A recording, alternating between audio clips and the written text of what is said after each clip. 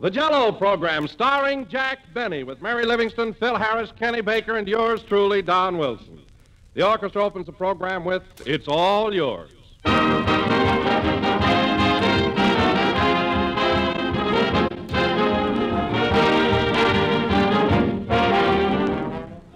The other day, one of those inquiring reporters stopped me on the street with this question. Do you believe that men know as much about cooking as women? Well, I had the answer to that one, and I said no, but they know plenty about good things to eat.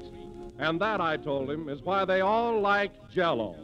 And ladies, I'll bet your own experience has shown you how true that is. Why, everybody likes Jell-O, and no wonder. That delicious, extra-rich fruit flavor makes every Jell-O dessert a brand new and exciting treat. It's a fruit flavor that's rich and full-bodied and supremely satisfying right from your first tempting spoonful to the very last. And Jell-O is really doubly satisfying because it looks so delicious, so gay and cheerful and appetizing. It's a swell dessert, a dessert you can serve as often as you like, for the family will always enjoy it. So look for those big red letters on the box. They spell Jell-O, and Jell-O spells a treat.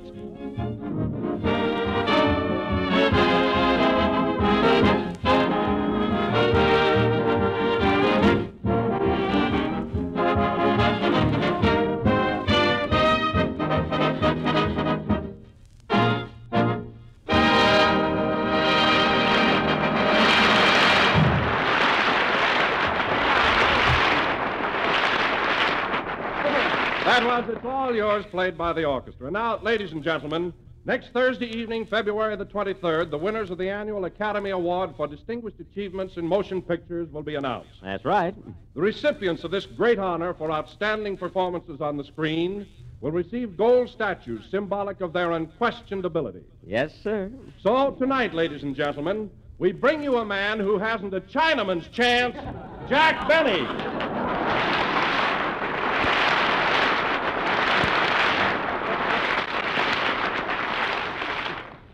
Well, Jell-O again. This is Jack Benny talking. And, Don, that was very funny, but uncalled for. If I were you, Mr. Wilson, I wouldn't be so sure about my not winning the Academy Award for the Best Actor. Well, Jack, you'll have to admit that your name hasn't been mentioned in that connection. Well, that doesn't mean anything. I can always be a dark horse, you know. Can't I, Phil? Not with that gray mane.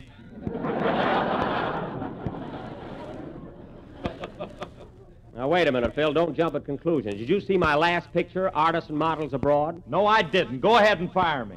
I'm not going to fire you, Phil. I'm just trying to bring out a point, that's all. Don, did you see Artists and Models Abroad? Well, to tell you the truth, Jack, I didn't. However, it was raining one night, and I intended to go. Now, what happened? It stopped raining. Oh, well, it's too bad because you sure missed a real treat. Hello, Jack. Hello, Kenny. Say, Kenny, did you see Artists and Models Abroad? Oh, sure. I went the very first week, and I took my girl along. Oh, well, what did you kids think of it? Don't ask us. We were necking like 60.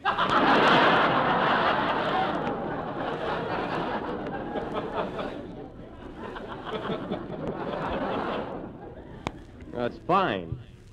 Do you two always neck when you go to a picture, Kenny? No, during the Good Earth, we made mud pies. Well, you were younger then. I'm going to find somebody who saw my picture if I have to start a contest. Anyway, fellas, my performance in Artists and Models Abroad is deserving of some recognition. I don't say that I'm positive of getting the Academy Award, but if I don't, it's a frame-up. Now, listen, Jack, I don't want to shatter your hopes, but there's a rumor that Clark Gable has an excellent chance of winning the award. Who? Clark Gable. Gable? Poof. A fine chance he's got. And not only that, I hear that Jimmy Cagney's liable to step right up and cop the prize. Cagney? Yes, Cagney. Piff. That little guy for what? For what? Did you see him in Angels with Dirty Faces? Yes, I did. You call that a performance? I certainly do. Oh, why, you take that scene where he was electrocuted. He didn't get one laugh.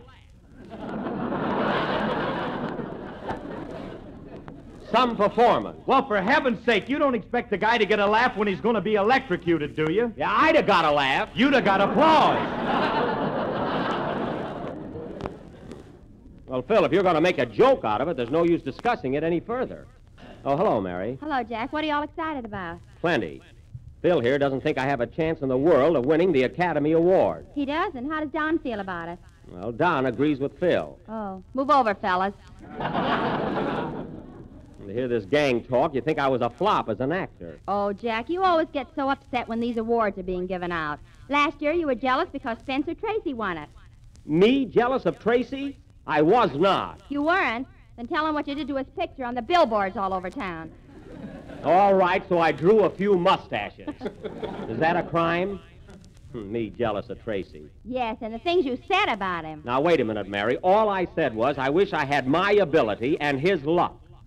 That's all. Why, Jack Benny, what are you talking about? Spencer Tracy's one of the greatest actors on the screen today or any other day. Oh, he is? Why, certainly. Of course he is. That goes for me, too. Down with Benny. Kenny, this isn't a revolution. We're just having a little discussion. Well, I don't care. Don is right. Listen, Kenny, I'm just as good as Spencer Tracy any day. All I need is a break. Oh, I can't stand this. Ladies and gentlemen, the next time you go to your neighborhood grocer, ask him for a package of Jell-O. It comes in 6 delicious flavors: strawberry, raspberry, cherry, orange, lemon, and lime. I'm going out for a smoke.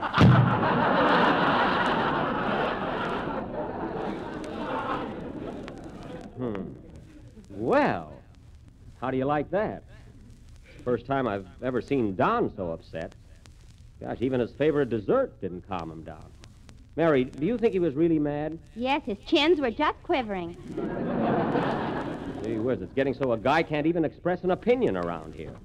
I don't see why Don should jump on me after all I've done for him. What did you ever do for Don? What did I ever do? Well, for one thing, I discovered him. That's what I did. Discovered him? Yes. When I first met Don Wilson, he was a barker in front of a sideshow, ballyhooing for a lot of freaks. That's what he was. How'd you happen to meet him? Jack was a wild man from Waukegan. Now, Mary, I haven't been around a freak show since I broke up with Princess Zaza, the snake charmer. So there. No kidding, Jack. Did you really go around with a snake charmer? Yes, Kenny, she was a lovely girl, but I couldn't stand that hissing all the time. And now, if you've got a song ready, we'd like to hear it. Okay. Just a minute. Come in. Telegram for Jack Benny. Right here, boy. Take it, Mary. Okay. Here, buddy. Here's a nickel for you. Gee, thanks, mister. Now I can get married. Fresh guy. Who's the telegram from, Mary? It's from your father, Miami Beach, Florida. Oh, from Dad, eh? What does it say? It says, my dear boy, everybody in Miami seems to think you're going to win the Academy Award. Well. But the sun is very hot down here. Oh, good old Dad. Always thinking about the weather. Sing, Kenny. Say, Mary, do you think Don is really offended?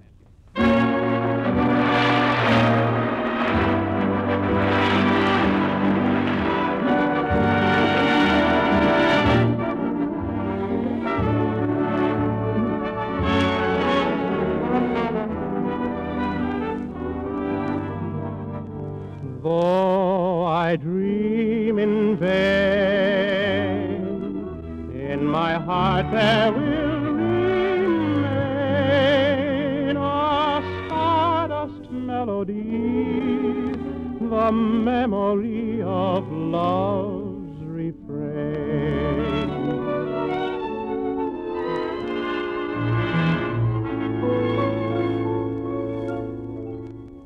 And now the purple dusk of twilight time steals across the meadows of my heart.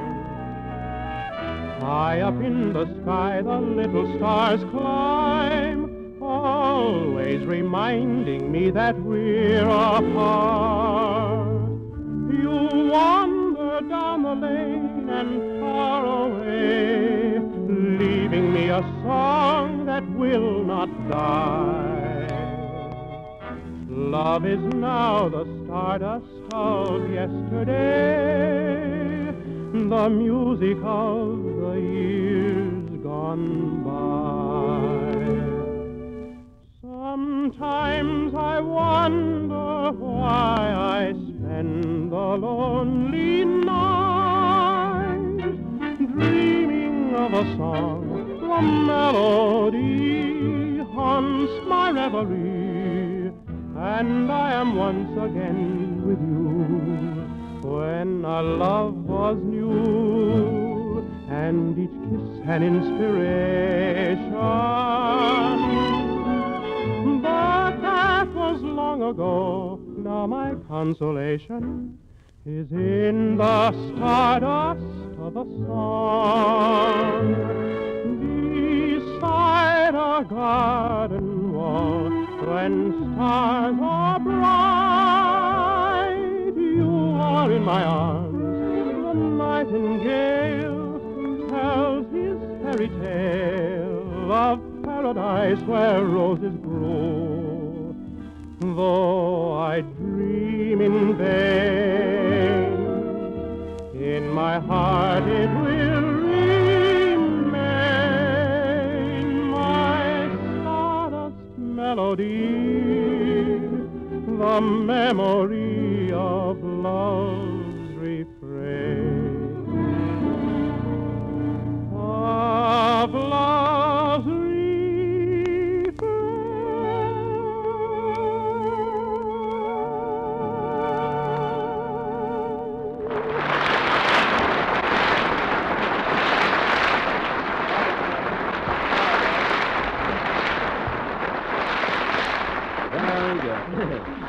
That was Stardust, an old favorite sung by Kenny Baker. And very good, Kenny, but what made you sing such an old number? Oh, I don't know, Jack. I guess I'm just sentimental. Oh, You know, a song like that brings back a lot of memories, believe me. memories. Boy, those sure were happy days when I was just a kid and didn't know what it was all about. Well, well. Happy days are here again.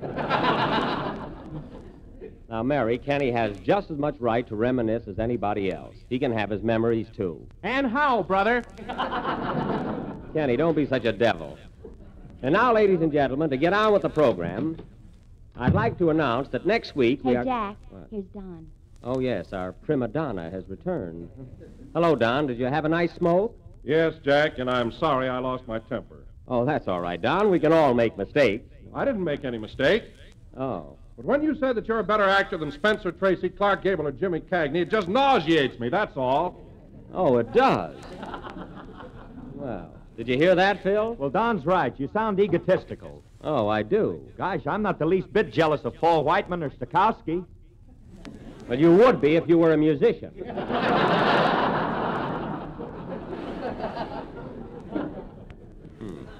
You're a fine leader, Phil. You have yet to conduct a number where you didn't finish a minute ahead of the boys. Well, that's the trouble with them. They're no good in the stretch.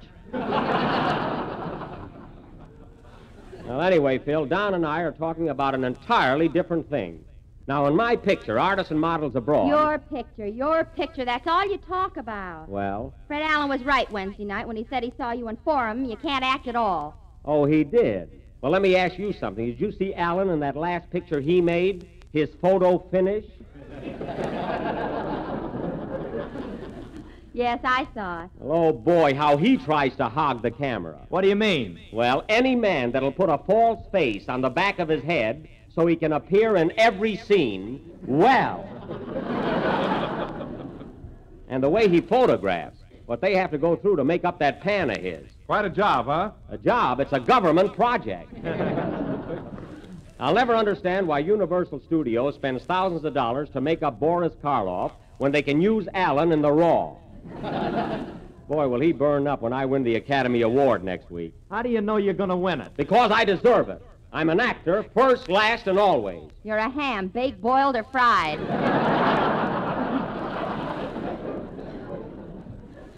Listen, Mary, there's nothing hammy about speaking the truth. Why, in my picture, Artists and Models Abroad... Oh, this is disgusting. You said it. I'm going out for a smoke. Well, now, Mr. Baker has joined the ranks of the sulkers around here. You see, Don, the bad example you set? And now, ladies and gentlemen, that Kenny is in the other room and it might be a little quieter in here, I'd like to make the announcement that I started 5 minutes ago. Next week is a special attraction. We are going to present... Now what? Come in.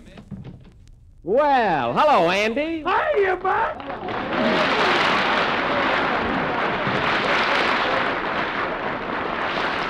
Well, Andy, we haven't seen you for some time now. I was hoping you'd drop in last week for my birthday. Well, better late than never, Buck. Here's a little present Mom made for you. Well, thanks, Andy. Thanks very much. Here you are, Buck. I hope you like it. Well, gosh, look, fellas, just what I needed. A hand-painted sofa pillow. Say, that'll come in mighty handy. Yeah, you can put it in your pants in case you meet Spencer Tracy. Never mind that. Gee, it's so nice and soft. Be sure and thank your ma for me, Andy. Well, you better thank Pa, too. He caught an awful cold in his chest on account of that pillow. He did? Yeah, Ma stuffed it with his beard. Oh, so he cut Pa's beard off, eh? What was the big idea? Well, Ma thought he was making faces at her, and she wanted to find out. I see. Well, I'm surprised your Pa let her do it. Is he better looking without it? Oh, he's handsome now. He is, huh? Yeah, when Ma was shaving him, she dug a dimple in his chin. Well, gee whiz, that's something. It's too bad about him losing his Adam's apple, though. Well, all that trouble for this little pillow. Anyway, thanks again, Andy. I'm going to keep this in the living room right next to my melodeon. And now, folks... Oh, Jack, Henny just came in. Oh, yes. Well, Mr. Baker, did you have a nice smoke? Yeah. That's good. Boy, am I dizzy.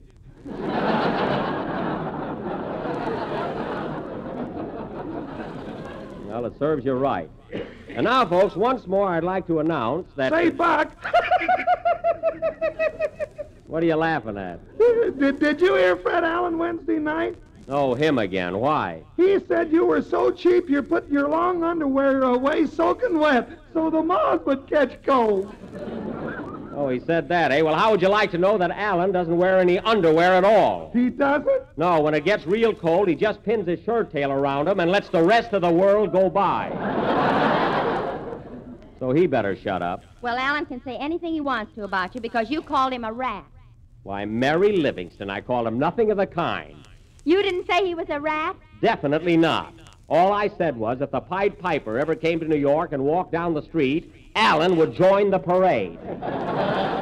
That's what I said. Oh, then you didn't refer to him as a rodent. No, and the fact that he's partial to food au gratin is just a coincidence. And now, ladies and gentlemen, now that I've put Mr. A in his place, we will have a number by the orchestra. What are you going to play, Phil? Guess. Yes, you mean now or after the number's over? Andy, stick around. Phil's going to rip into a selection for us. Okay, I can stand it if you can't. Hit it, Maestro. Ready, boys? 1 for the money, 2 for the show. Nuts to Benny, and here we go. How cute. How cute.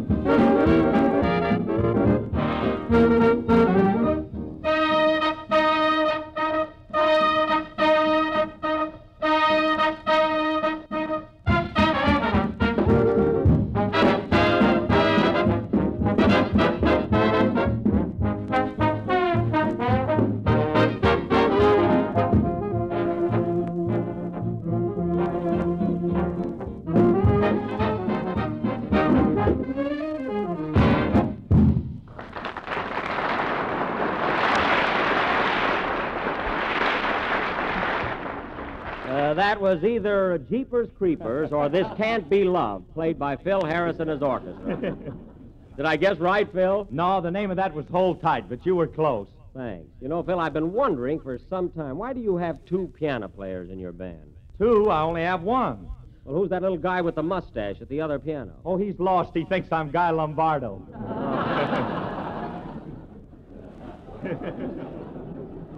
Well, good heavens, don't tell him.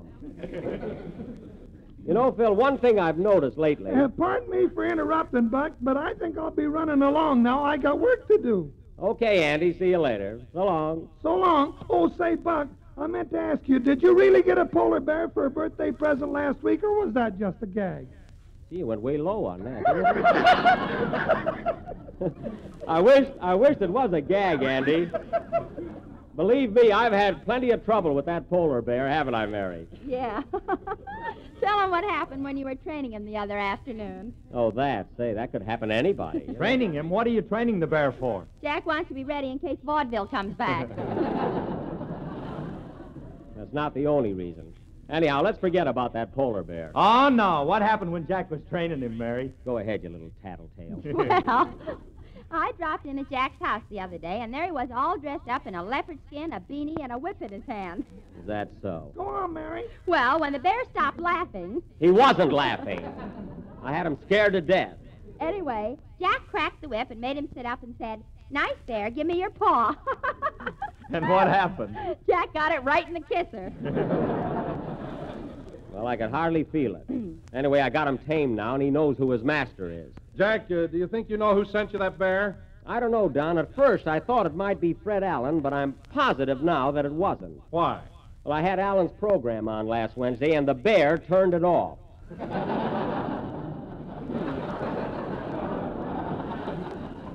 No, he's a pretty intelligent animal, you know? Say, Jack, what are you going to do with that bear anyway? Are you going to keep him? Well, I'd like to, Kenny, but it's so expensive. Gee, he eats fish like mad. And he's so fussy, he won't eat what I give him. No wonder. Jack put tails on carrots and told him they were goldfish. Well, what's the difference? They're good for him, huh? Hey, Buck, I gotta go now. See you later. So long. So long, Andy, and thanks again for the present. Oh, you're welcome. I hope you get the Academy Award, Buck. I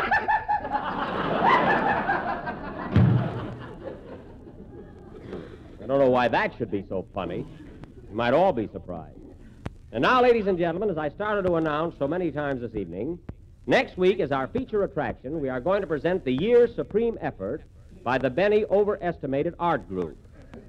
None other than our version of Darryl Zanuck's 20th Century Fox production. That dynamic screen classic, that gripping melodrama, that thrilling and sensational triumph, Jesse James. Thank you. Now, owing to the importance of this great feature, tonight we are going to present a few of the highlights from this tremendous attraction. First, pardon me. Hello? Hello, Mr. Benny. This is Rochester. Look, you'll have to call me back later, Rochester. I'm right in the middle of an important announcement. Okay, boss. I'll just leave my resignation on the dresser. Yes, do that. Your resignation? What are you talking about? Now, look, boss, I don't mind opening doors, running errands, driving your car, and cleaning the house. But when you expect me to be lady in waiting to that North Pole kitten, I quit. Now, don't get excited, Rochester. In the first place, you can't quit this minute. I haven't paid you yet. That's all right. I'll just take some spoons.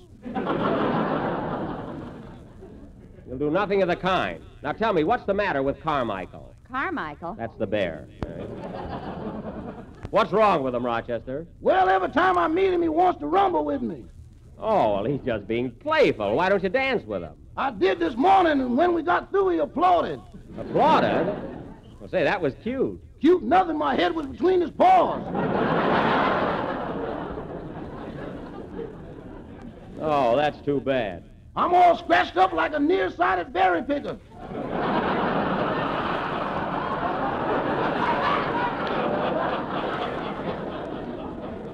Well, look, Rochester, you should have done what I told you to. I told you to put that polar bear in the garage. I did that a half hour ago. That's no good. Why not? I looked out the window just now, and he was driving by in the car. Rochester, are you sure it was him? I'm positive he waved at me. Then it was Carmichael. My goodness, Rochester, how are you going to get him back? Don't worry, boss. He can't go far. Why not? The car's nearly out of gas, and he didn't take any money with him. Well, I'll be home pretty soon. We'll go out looking for him. Okay, so long. So long. Oh, say, boss, Yes? if you win the Academy Award, will you give me a raise? I certainly will. You'll get a nice, substantial increase. Man, I sure wish you was a better actor.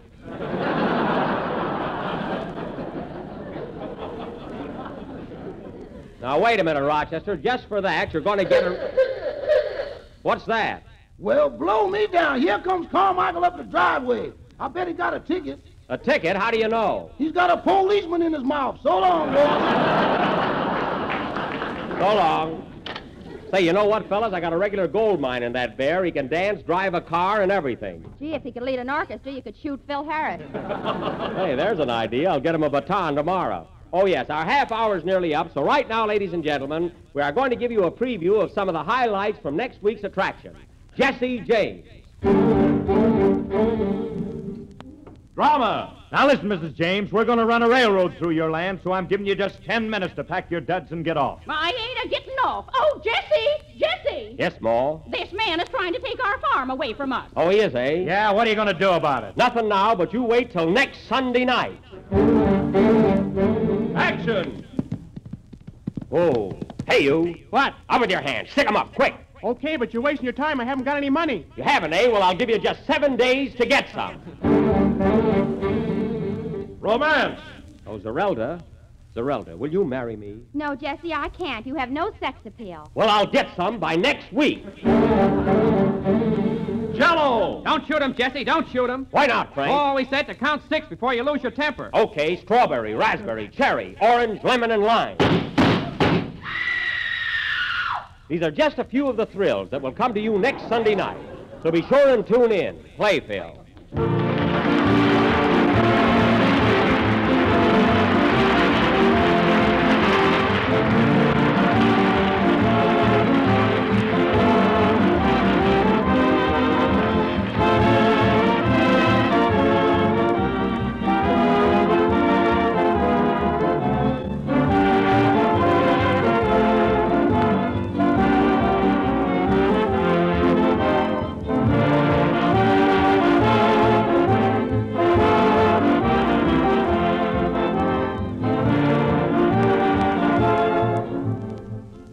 You know, a holiday is a grand excuse to have company for dinner, and I think everybody enjoys that. So here's a swell idea for Washington's birthday dinner. A delicious new fruit salad made with cherry Jell-O. You can serve it as your salad and dessert course all in one, and it's easy. Here's how to make it. Dissolve 1 package of cherry Jell-O in a pint of hot water and chill until slightly thickened. Then fold in 1/2 cup of seeded canned white cherries cut in quarters and 1/2 cup of diced canned pineapple. Serve on crisp lettuce with plenty of real golden mayonnaise, and believe me, you've got something. For cherry Jell-O has a deep, glowing crimson color that's mighty tempting, and a delicious, extra-rich fruit flavor that just can't be topped. Combined with white cherries and tangy pineapple, you get a colorful, shimmering salad that's really a picture and tastes just as good as it looks. So ask your grocer tomorrow for some cherry Jell-O and try this delicious new salad.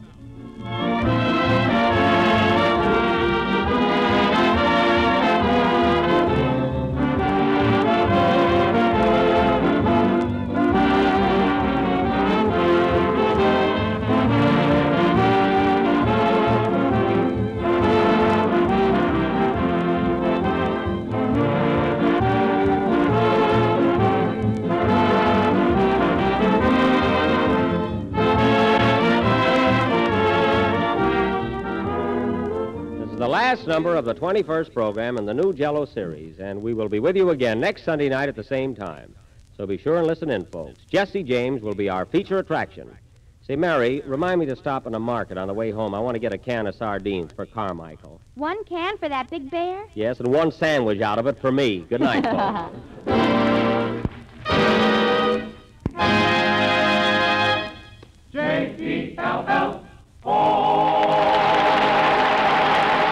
Kenny Baker appears on the Jell-O program through courtesy of Mervyn LeRoy Productions.